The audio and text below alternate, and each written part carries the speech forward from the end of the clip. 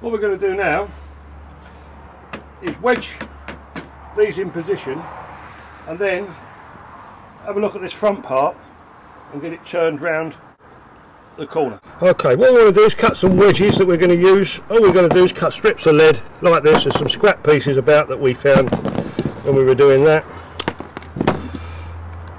15mm, something like that, depending on the size of the joints. Roll it round till you get it about the size of the joints. These are the joints where they're right chopped out. There we are, look. Something like that should do.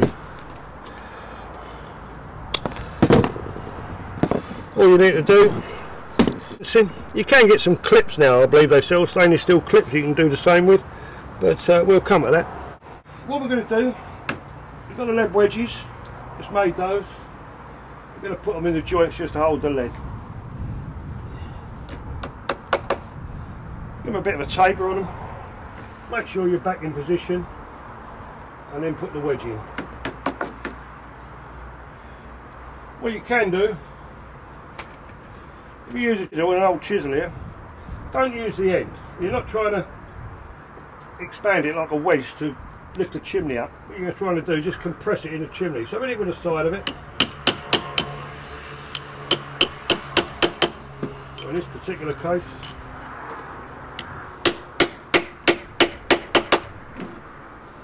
put our wedge in.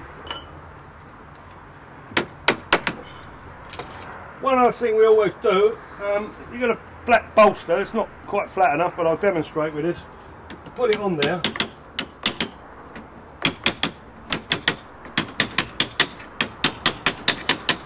Just to make sure that the lead's right down. As you can see, by doing that, it's vibrated the wedge, become loose. All we do, right, putting the wedge in.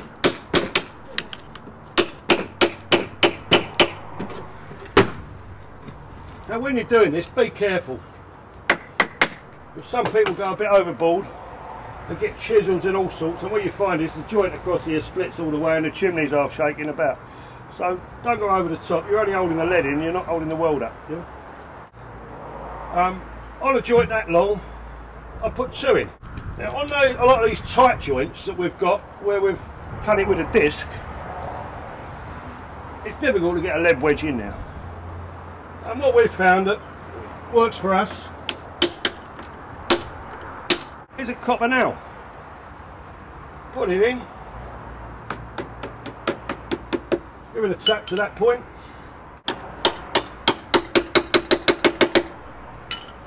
just take it below the surface.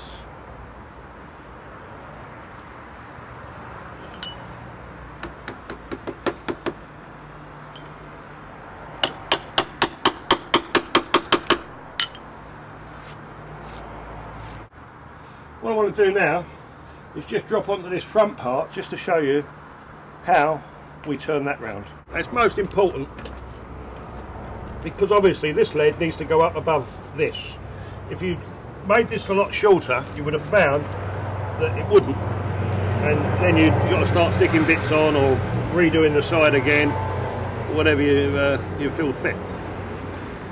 What I would do here, measure down from that course to where the groove is here.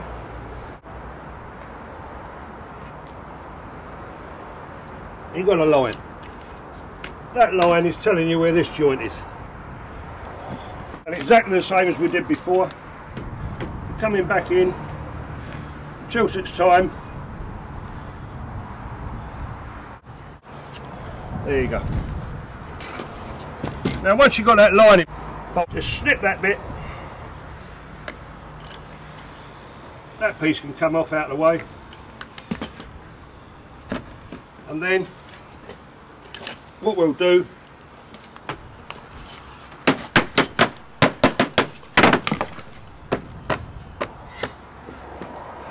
push it round the front. If it's flapping about a bit and you want to hold it still, obviously determine where you can do it, and perhaps a little nail just above that in that joint. This is going to get cut off later anyway, no problem.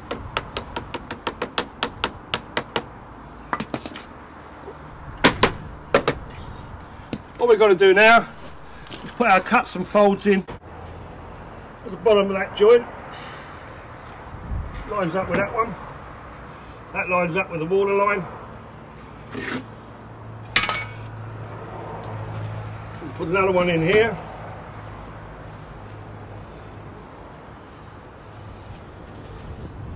Put it on the line. Mark along there. There. That's a cut. I'll put it in red, should be black, so let's cut that one again, mark it.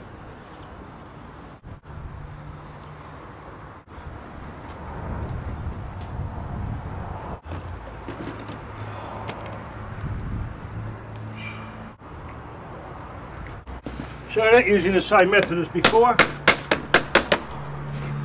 This one might be a bit tricky because it won't fit in very easily. We can turn that with our seaming pliers if we happen to have any. Or just use our fingers, get it as straight as you can. Get a bit more muck out there to take that double joint.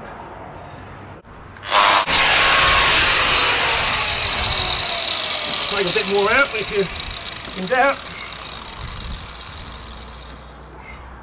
Pushing round.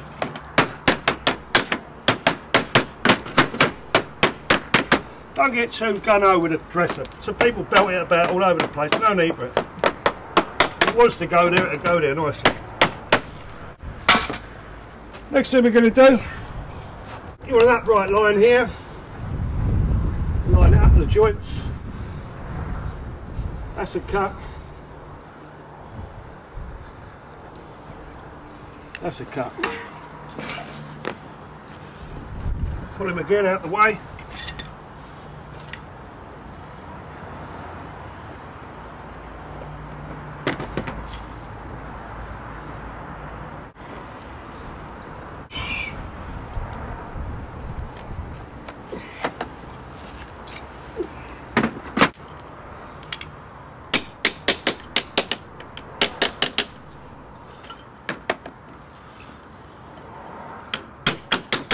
The dresser is putting the back gutter in place.